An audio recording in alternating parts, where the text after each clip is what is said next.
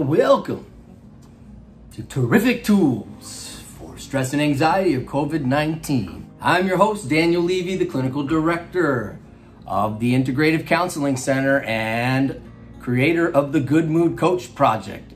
It used to be the Good Mood Coach, and now we have a team of Good Mood Coach folks. Now, we're going to talk today about a horrible illness that's almost as bad as COVID-19 spreading around every city in the United States. In fact, if I were you, I might consider quarantine against this. This is a case of the what ifs.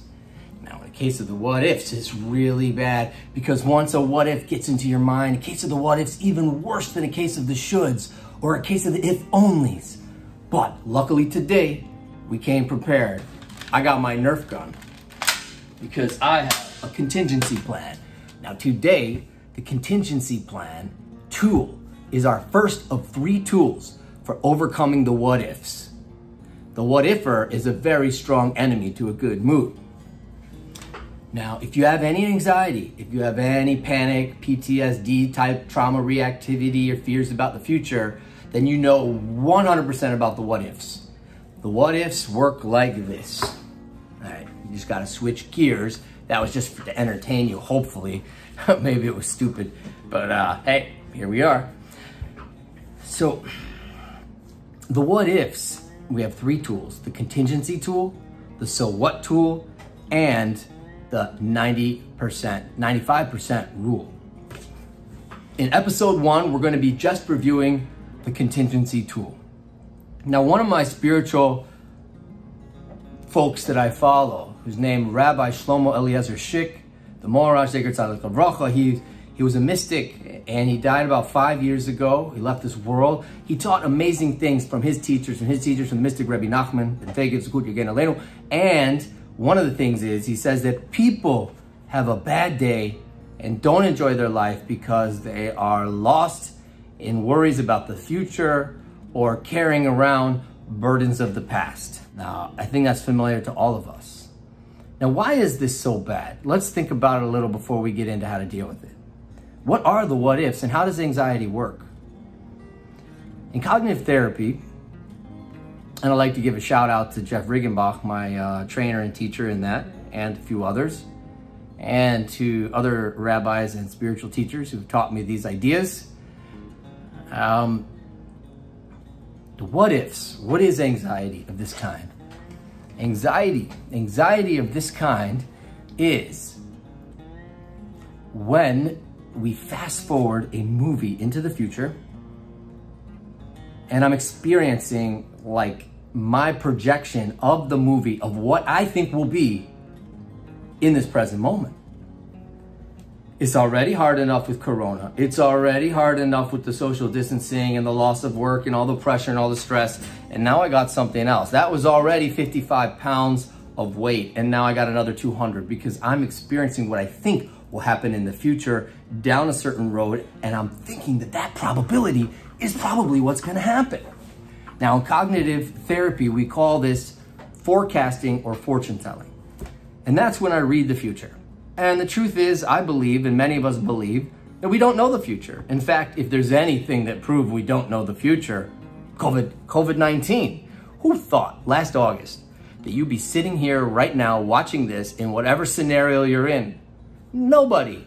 So all the worries from July, August of 2019, all the way to February, complete waste of time. Complete waste of time. Just stop and take that in. This is really important if you want to have the motivation to kill the what ifs. So think about it. Worry is a waste of time. And you say, I know, I want to get out of it. I understand. But first we have to understand because our mind hooks us because we believe that there's significance and this worry matters. We're going to talk about usefulness throughout this course. We're pragmatists and we want things that work no matter what our beliefs are. What ifing never works. Never. Never, ever. Oh, one exception. Now there are lawyers who are specialists in risk management and risk assessment. Now, this is the only possible good use of this brain ability that I have found in these last years of doing work with anxiety and panic, phobia, OCD, depression. What does that mean? A corporate team or a husband and wife sit down and assess what are the risks and possible negative outcomes that could occur in the particular path that I'm on. What about life insurance? What about our will? What about our house? What about our kids? And a corporation. Where's the cash flow going to come from? What if we get bought out? And so on and so forth. Now that is an absolute good use of this quality, but I think outside of that, nothing else. If you disagree, send me a post, send me an email. I'd love to hear your thoughts. It's always good to grow. So I want you to realize from the very beginning that the what ifs are a bad mental dis-ease. And there is no use. And when your mind's going to harass you, the first thing you should need to know is this is going to be a pointless ride. And all it's going to do is exhaust you, steal the joy and beauty and blessing of the present moment, which is what the Maharaj Rebbe Schick is teaching us. That outside of this present moment is ruined by the what ifs. So if I want to have a good mood and a good day and less stress, I am going to need to overcome the what if villain. Now, magnification is a distortion reality filter that we often use in our mind. And that means that we take a worry that might have a 10% chance and we experience it like a 90% chance. And that's a little bit what the what ifs are all about. There is a subcategory of magnification called catastrophic worry or catastrophizing. And I like the other one from, I think it was Ellis, awfulizing. My mind is awfulizing again, honey. So essentially, what our brains are doing is setting off an alarm. Oh no, there's a fire alarm going off. I might get COVID and die. What if I do? I might lose my job. What if? I might not be able to take care of my children. What if? I might not be able to stay in this country. And it drives us crazy. What if, what if, what if, what if, what if, what if, what if, what if, what if, what if, what if, what if. So there's a couple features here. Number one, the strength of the what if is it's highly scary. And I don't know what I'm gonna do because it seems horrible and overwhelming. Two, it seems highly significant in my life. And three, it seems very probable. So these 3 episodes, in episode 1, we're gonna deal with the helpless, powerless part, the contingency tool. In episode 2, we're gonna deal with the significance with the so what tool. And in episode 3, we're gonna deal with the probability factor with the 95% rule. And if you stick around through this series, we have an extra little tool at the end in bonus number 2. Let's get started on the details of the contingency plan tool.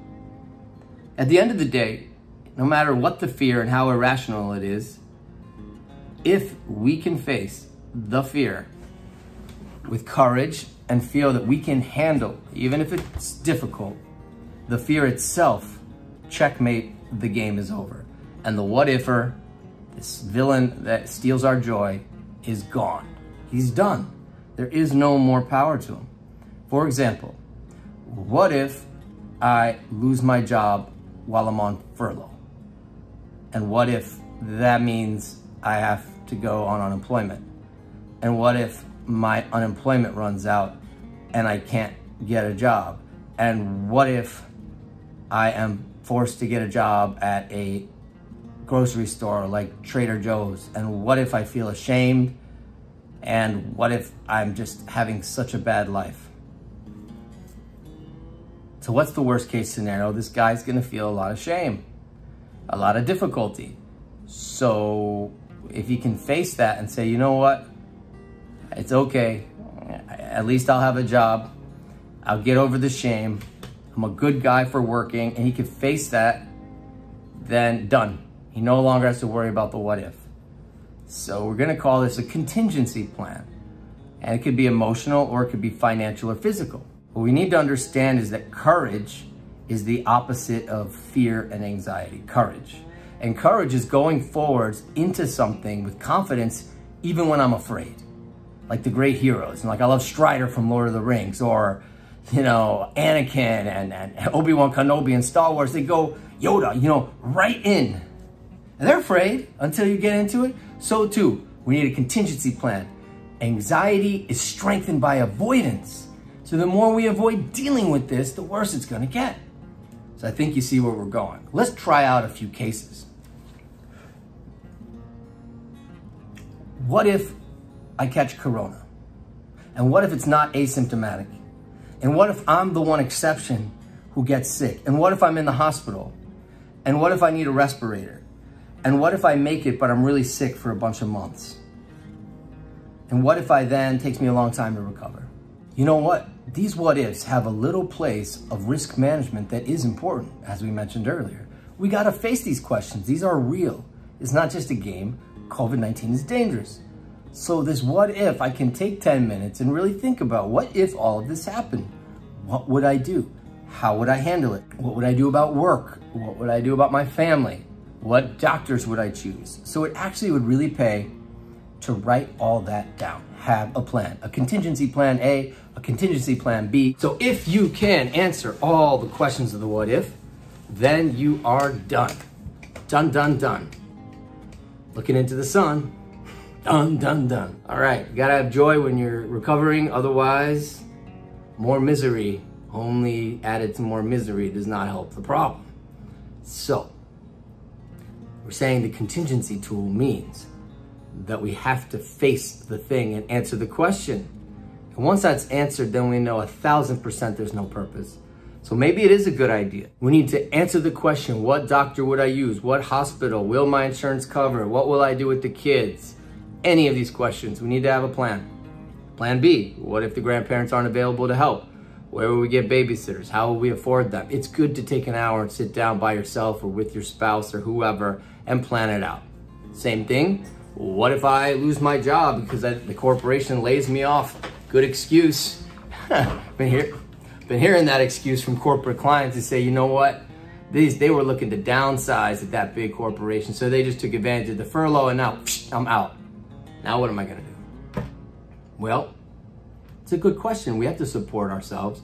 The economy is being tanked by the approach that we're using here. Things are getting worse and stressful, and that's okay. That doesn't mean I can't have a good day today. It's very impressive if you look at some of the folks in this country who struggle with like very low funds and low poverty levels. Some of them really still have a good day.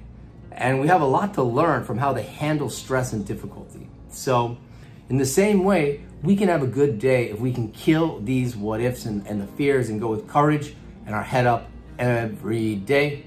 Find a new way to break on through the anxiety and say, what if is not my friend? I'm gonna keep pounding with the tools till the end. I don't. So what if? What if I don't have a job? What if I lose my insurance? What if I can't pay for the bills? What if we have to move? What if I have to mortgage my house or foreclose? How will I handle that? I need contingency plan A, B, C, D. So the tool you're going to work on, you are going to pick one difficulty, one what if that really bothers you. You know, pick one. And it could even be, what if I'm stuck at home and I never can get away from the stress of my children? And then what if I get stressed out? And what if I have panic attacks? And what if I need to go on medicine? And then I'll damage my health. And then I'll have other problems with my autoimmune condition. Okay, so pick that. Pick one what if, and then write it down in your workbook companion and start doing contingency plans. Do it alone, do it with a friend, do it with your accountant, and really come up with it, okay? Face it. These are real questions. These are real situations. It's nothing to run from. We need to do the right thing, and this is part of it. And then after this, once we've done the right thing, we've done the risk management, we've planned correctly for our lives and the possible circumstances, it's time to kill the power of the what if. And that's what we're gonna do in the next episode. Stay tuned, put on your seatbelts, go do the workbook thing, and in the next episode of the So What, we're gonna work on killing the significance of these strong and powerful thoughts. I hope this helped you with the case of the what if, and I wish you a beautiful afternoon. Thank you for the opportunity to share these tools with you.